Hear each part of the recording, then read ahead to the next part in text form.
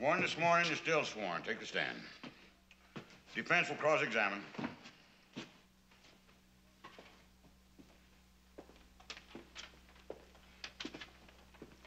Mr. Cogburn, you testified for the prosecution this morning. Now, in order to refresh our memories, allow me to summarize what you said. Now, according to your story, C.C. Wharton grabbed up a shotgun and killed Marshal Potter. And then he turned the gun on you, you say, and you shot him.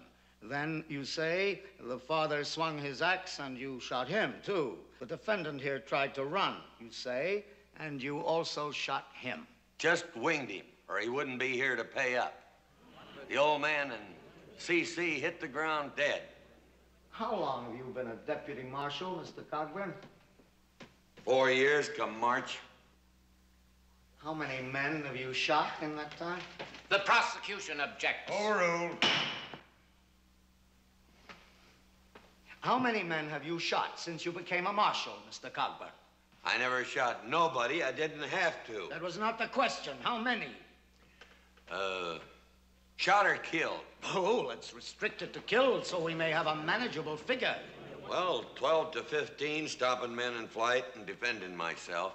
12 to 15. So many that you cannot keep a specific count. I have examined the records, Mr. Cogburn. A much more accurate figure is available. Come now, how many? Well, counting them 2 Whartons, 23. I felt you would come to it with a little effort. 23 dead men in 4 years. That makes about 6 men a year. It's a dangerous business. Oh, how much more dangerous for those arrested by you. Now, is it not true that you sprang upon old man Wharton and his 2 sons with a deadly 6-shot revolver in your hand? I always try to be ready. Was this revolver loaded and cocked? Well, a gun that's unloaded and cocked ain't good for nothing. Just answer my questions, if you please. Well, a question don't make sense. Don't bandy words with counsel, Mr. Cogburn. Yes, sir. I believe you testified that you backed away from old man Wharton. Yes, sir. Which direction were you going? Backward. I always go backward when I'm backing away. I appreciate the humor of that remark. Aaron Wharton was standing by a pot when you arrived?